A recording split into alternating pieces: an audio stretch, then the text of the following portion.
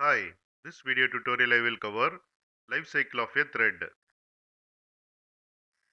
Thread can go from new state to runnable state, and thread can go from runnable state to running state, and thread can go from running state to runnable state, and thread can go from running state to waiting or sleeping or blocked state, and thread can go from waiting or sleeping or blocked state to runnable state, and thread can go from running state to terminated state, and this is the life cycle of a thread.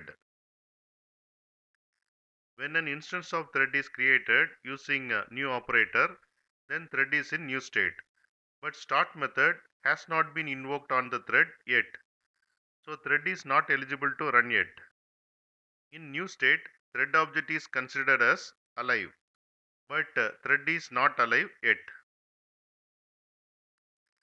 When start method is called on the thread enters into runnable state.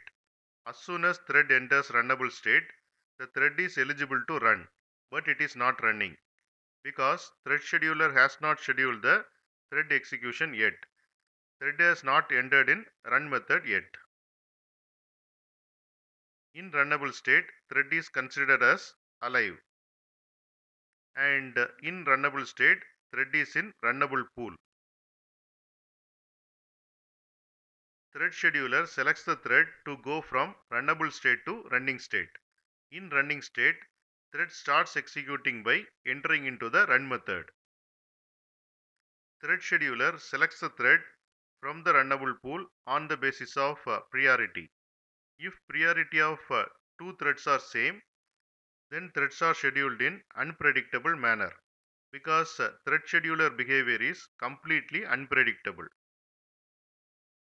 When threads are in running state, using yield method, we can make thread to go from running state to runnable state. In waiting or blocked or sleep state, the thread is not eligible to run, but the thread is still alive.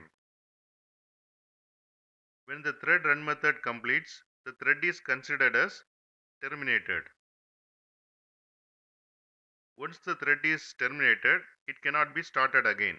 If you try to do that, then we will get illegal thread state exception, which is runtime exception. Using destroy method, we can make thread directly to terminated state. How can thread go from running state to waiting state? By calling wait method, thread go from running state to waiting state. In waiting state, the thread will wait for other threads to release object monitor or lock. How can thread return from waiting state to runnable state? Once notify or notify all method is called, object monitor or lock becomes available, and thread can again return to runnable state. How can thread go from running to sleeping state? By calling sleep method, thread can go from running to sleeping state. In sleeping state, thread will wait for sleep time to get over. How can thread return from sleeping state to runnable state?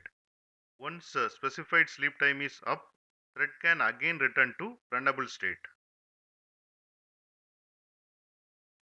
Suspend method can be used to put thread in waiting state, and resume method is the only way which could put thread in runnable state.